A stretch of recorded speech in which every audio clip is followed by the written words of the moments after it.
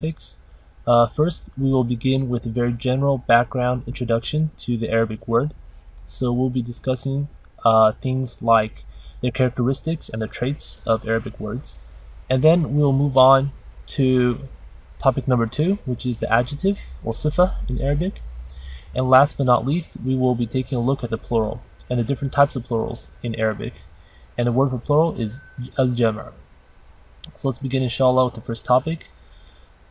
All Arabic words are classified into 3 different types. So if you take an Arabic word, it's going to fall under one of these 3 categories. It's either going to be an ism, a fi'l, or a harf. Ismun, fi'lun, wa harfun. What's an ism? An ism is a noun or a pronoun. So all nouns or pronouns fall under this category of ism. A fi'l is a verb. Now this includes verbs of all different conjugations and tenses, and this will also include verbs that are in the interrogative or the command form. So basically any type of verb in Arabic, regardless of conjugation or tense, will fall under this category. And lastly, we have the group harf. Now the best translation is a particle, even though this word is kind of obscure, but just know for now that a harf, this group includes most English prepositions, so things like from, to, with, things like that, about, will fall under this category of harf. And we will discuss these 2 groups in a lot of detail in the upcoming lessons. But in this lesson, we will hone in and focus on the ism, not so much pronouns, but just nouns in general. So the ism, the plural of which is asma', has 4 essential qualities. These are 4 very basic and fundamental characteristics of the ism, and they are gender, number, case ending, and definiteness. For clarification, case ending is not exclusive to the ism. All Arabic words have case endings, and we will learn later on that verbs have case endings as well. But for now, whenever you see an ism, whenever you see a noun appear, I want you to think about these 4 qualities. What's the gender of the word? What's number? What's the case ending? And what's its definiteness? Meaning, is it definite or indefinite? But we'll get to this in a bit. Let's talk about gender for now. So all asma in Arabic have gender. Each ism, whether it's a person, place, or thing, is considered masculine or feminine. The Arabic word for masculine is mudhakkar, and the word for feminine is mu'annath.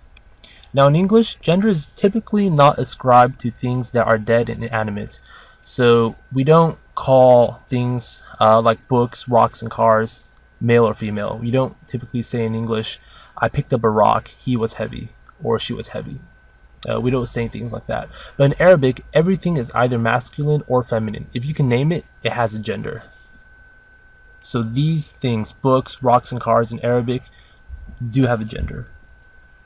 Let's discuss gender in a bit more detail. Let's take the word Muslim, which is, a male adherent or a follower of the Islamic faith. And if you add a ta marbuta to the end of the word Muslim, we get muslimah, which is the female version of a Muslim, namely a female follower of the Islamic faith. A second word, mu'min, which means a male believer. If we do the same transformation, the same modification, by adding a ta marbuta to the end, we get mu'minah, which is a female believer. Whoops. Okay. And then last but not least, we have the word zawj, which means husband in Arabic. If we add a ta marbuta to the end, we get zawjah, which means wife, the female version of this word. So what do we notice? We notice that the ta marbuta at the end of these words makes these words feminine, basically, and we can convert the masculine version of the word into its feminine counterpart or feminine form by adding a ta marbuta to the end. Now this isn't always the case. Many words in Arabic do not have a masculine or feminine counterpart. Take for example the word qamar, which means moon. This is masculine. You might think that the opposite is sun, so If we add tamar buta to get qamarah, that should mean sun, which is feminine. That's not the case. The word for sun is ash-shams, which is an entirely different word. For example, the word sa'ah, which means time or hour, is feminine, but you can't drop the tamar buta to get the masculine counterpart. That just doesn't exist. So these words appear and exist by themselves, and they have a fixed gender. Some masculine feminine pairs are composed of entirely different words. For example, the word walad, which means boy, has the opposite, namely girl or bint in Arabic. But notice how we did not add a tamar buta to walad to get waladah. It's just bint. And not all feminine words have a tamar buta. Some are feminine by their meaning. Again, the word bint does not have a tamar buta at the end, but it is feminine because we understand that the word is feminine by meaning. Next, we're going to take a look at number. Each ism in Arabic is numbered and can be singular, dual, or plural.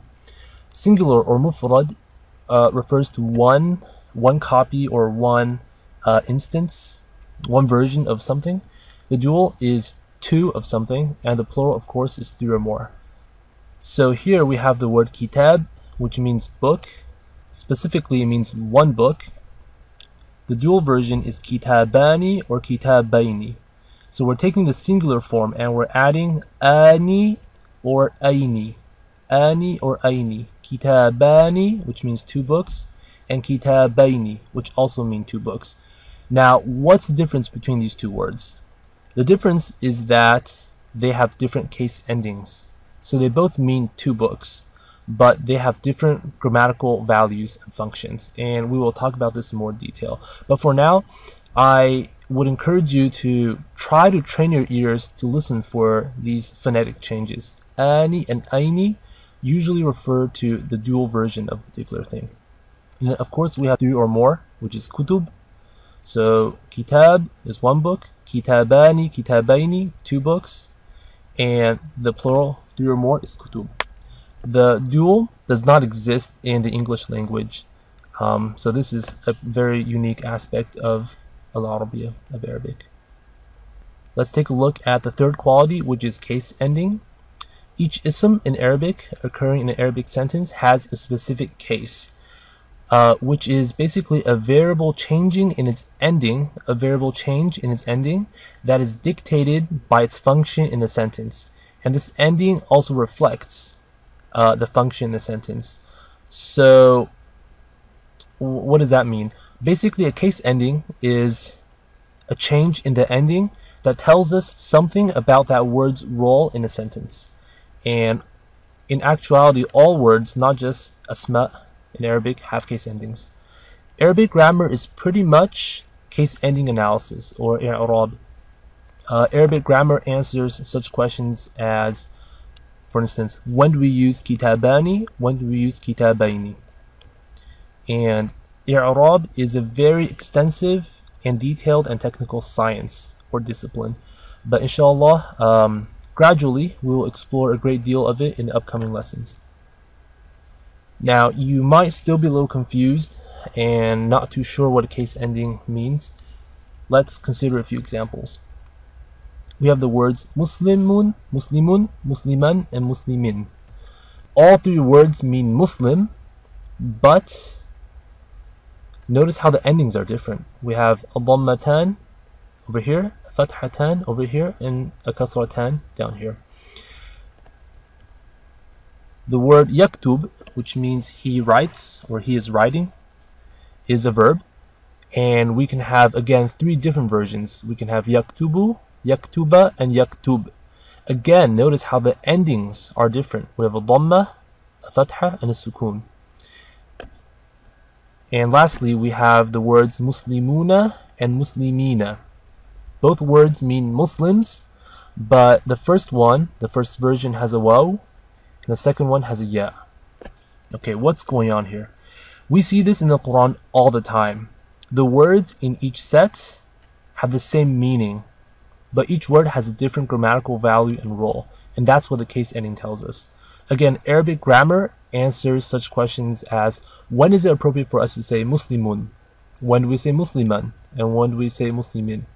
And in each particular sentence, there is only one correct answer. It's either yaktubu or yaktuba or yaktub.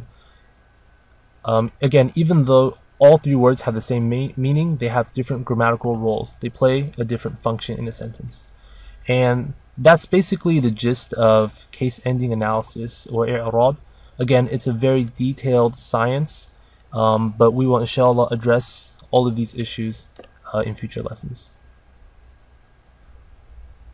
Let's talk about the fourth and last quality of asma in Arabic. Each ism is either definite or indefinite. So the Arabic word for definite is ma'rifah. When I say something is definite, I mean it is specified.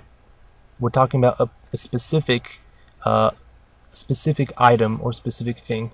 So if I say the book, right, just like in English, when I say the book, you and I know we're talking about a particular book. If I say the book is on the table, you know, out of all the books in the world, out of millions and millions of books, there is just one book that I am referring to. On the other hand, if a noun is indefinite or nakirah, it is unspecified. When I say a book, I'm talking about any book. Over here, we have three nouns, all of which are definite. We have al-muslimu, al-muslima, and al-muslimi.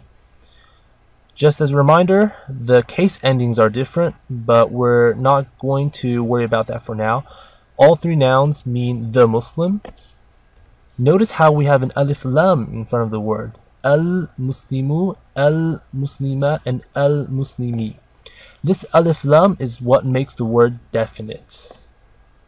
We can convert all of these words into their indefinite forms by dropping the alif lam and adding a tanween. So al-muslimu becomes muslimun, al-muslima becomes musliman, and al-muslimi becomes muslimin. And these words now mean a Muslim, any Muslim. And the tanweens are highlighted here. So, take-home lessons. All asma with the alif lam in front are definite. So if you see an ism with the alif lam in front, you should immediately remember that it is definite and specified. All asma except proper nouns or names that take a tanween are indefinite. You can ignore the stipulation for now. Basically, most asma that take a tanween at the end are indefinite. And of course, an ism cannot take both a tanween and an alif lam. Now, there are other categories of asma that are considered definite or ma'rifah.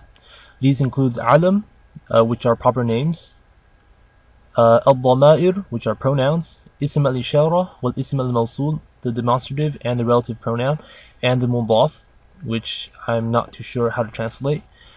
Anyway, don't worry about these for now, okay? We are going to talk about each of these in more detail later on. For now, just remember that an ism with an alif lam in front is ma'rifah.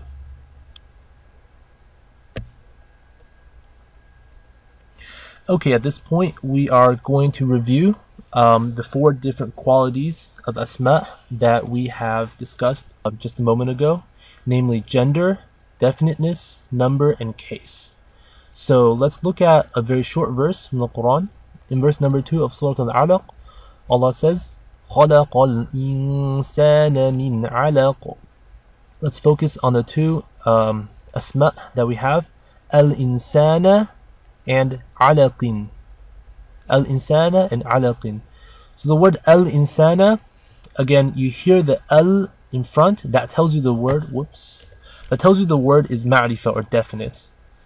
The word is also mudhakkar, which means it's masculine. It is mufrad or singular. And regarding its case ending, which we know nothing about at this point, but we can just say it takes a fathah at the end. Al-insana. The word alaqin, we hear the tanween, we know that it is indefinite or nakirah. The word is mudhakkar as well, masculine. Regarding its number, it is mufrad, and regarding its case, it takes a kasrah at the bottom. Let's take a look at a second example. This is a segment taken from the middle of verse 35 in Surah An-Nur. Let's focus on the words highlighted here. Al-misbahu zujajatin, az-zujajatu kawkabun, and shajaratin. Al-misbahu, we hear the al, we know it is ma'rifah. The word is mudhakkar, mufrad, and takes a dhamma. Next word, zujajatin, we hear the tanween, we know it is indefinite. Now notice how the word has a ta marbuta. This tells us the word is mu'annath, or feminine. It is mufrad singular and takes a kasra. Az-zujajatu has the alif lam, making it ma'rifah. It has a ta marbuta, which makes it mu'annath. Mufrad singular takes a dhamma. Kawkabun, we hear the tanween, making the word nakirah. It is mudhakkar, masculine, mufrad singular, and takes a dhamma.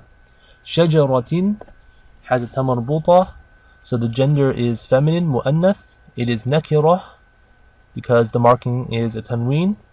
It is mufrad singular, and it takes a kasra for its case ending.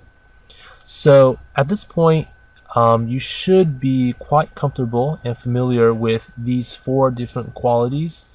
And every time you look at an ism in the Quran, you should think about its gender, whether it's definite or indefinite. Is it singular, plural, or dual? And what's the case ending it takes?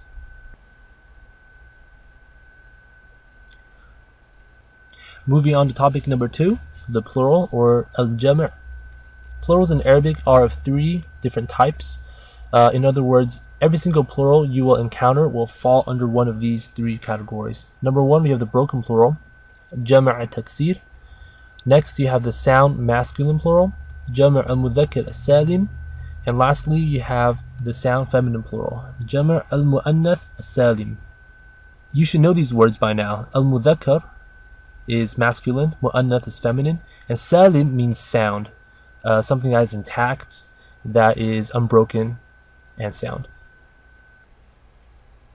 So let's begin with the first type of plural, which is the broken plural, jam' taksir. Forming this plural requires breaking apart the singular form, requires dismantling the singular, and then adding in and changing stuff, so modifying it in very strange, so-called strange ways. Strange in my opinion, at least.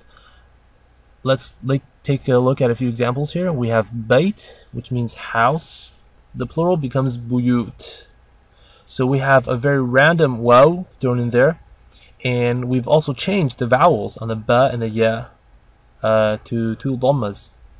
Next, we have the word asima, which means capital. Again, the plural becomes awasim. This is broken because we've split apart the word, we've thrown in a waw, we've dropped the ta marbuta. Yeah, we've inserted the waw right between the ayn and the alif. Last but not least, we have the word kitab, which means book. The plural becomes kutub. We have dropped the alif and also changed the short vowel markings on the kaf and the ta. So in summary, these plurals are considered broken because we had to change the singular form in very fundamental ways, oftentimes breaking up the word and modifying the vowels. Although patterns for these plurals do exist, broken plurals must be memorized when you learn the singular form. So the way I learned it was bayt buyut, asima awasim, kitab kutub, and that's really the only way to go about it. Next, we have category number 2, the sound masculine plural, or jam' al-mudhakkar al-salim. To form this type of plural, simply add una or ina to the singular. Una or ina. These words are human and masculine in meaning.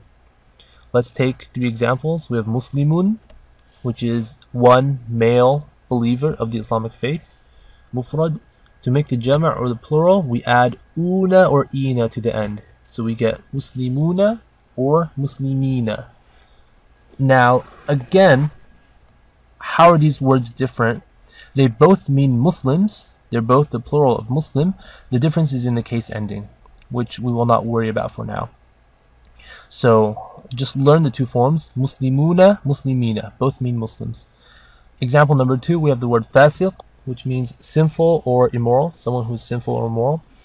To make it the plural form, we add una or ina. Fasiquna, fasiqina. which means men who are sinful or immoral. Lastly, we have zalim, a male individual who's unjust or a male oppressor. To get the plural, again, we do the same modification. We add una or ina. We get zalimuna and zalimina. These are sound because the singular remains intact.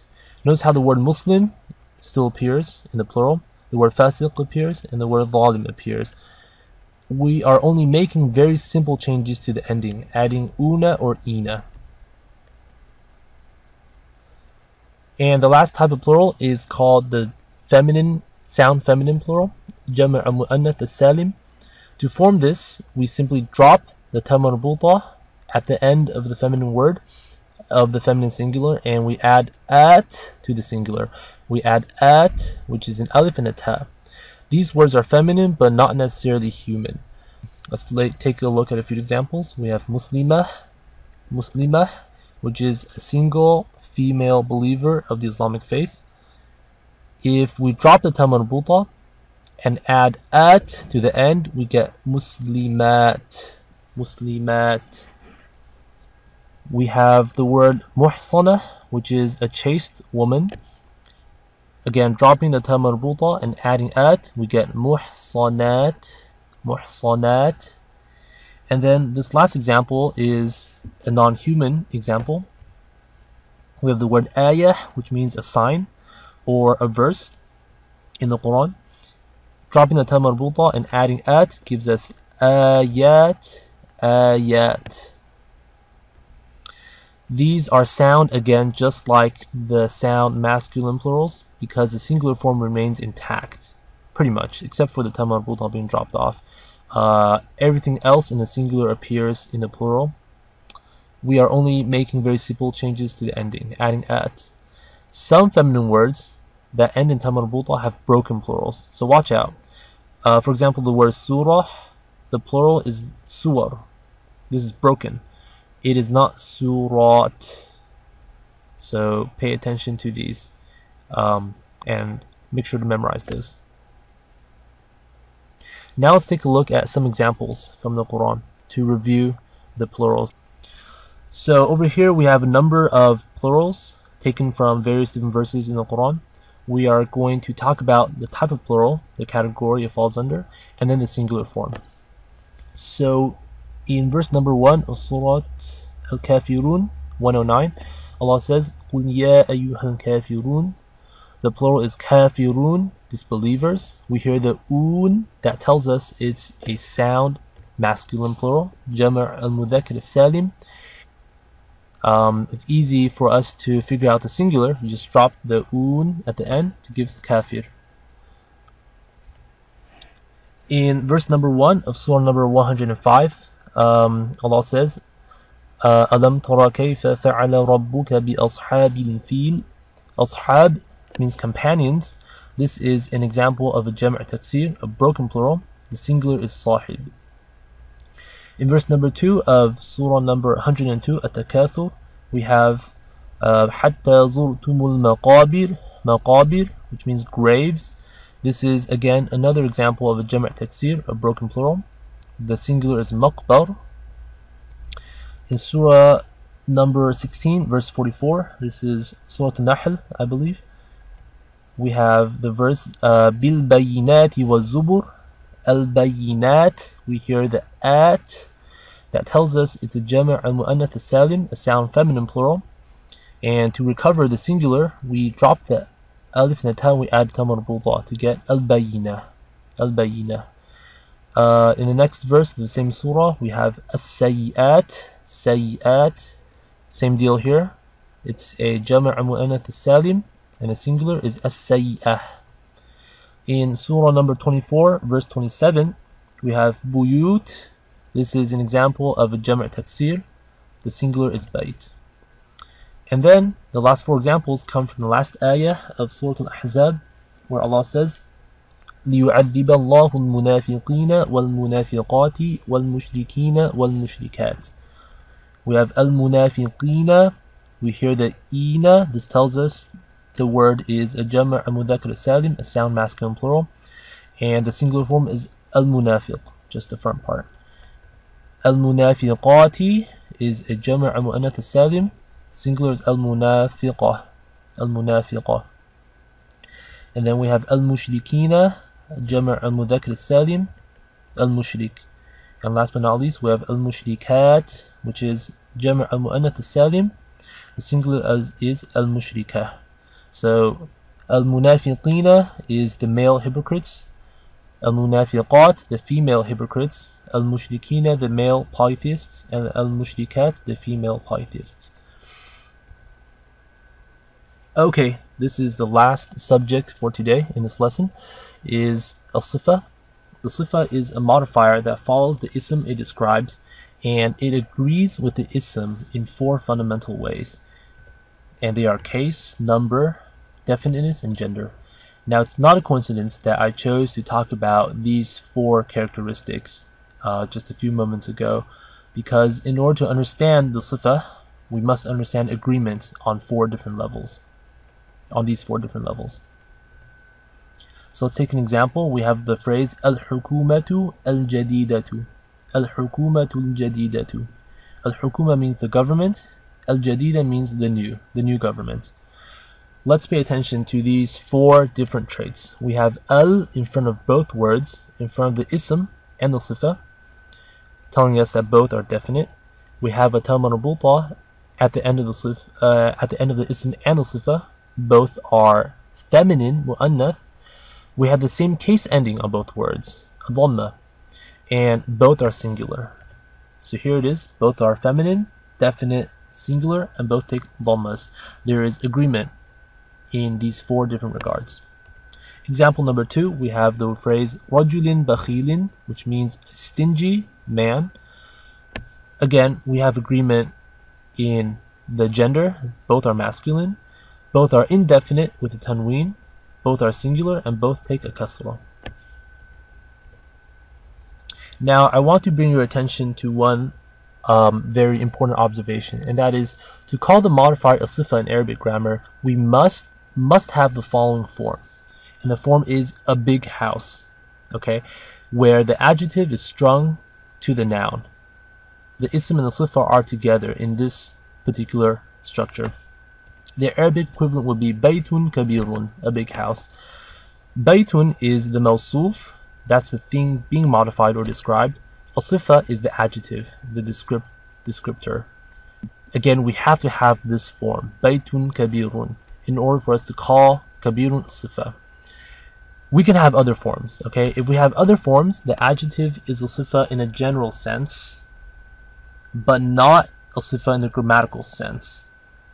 Okay, consider these 2 forms. We have the house is big and the house was big. There's actually a difference between these 2 sentences and this phrase up here. We call big a sifah in this case, but not in these 2 cases. And that's true because the Arabic equivalents of these 2 sentences are here. We have al-baytu kabirun, the house is big, or kana al-baytu kabiran, the house was big. Notice how over here we don't have agreement in definiteness, and over here we don't have agreement in definiteness or case ending. And that's because kabirun in these cases carry different grammatical values. Okay, so we don't call kabir the sifah. In this case, we actually call it the khabar, and over here it's called the khabar kana, both of which we will discuss later on. But just remember, an adjective is a sifah in Arabic grammar only if you follow this pattern, baytun kabirun.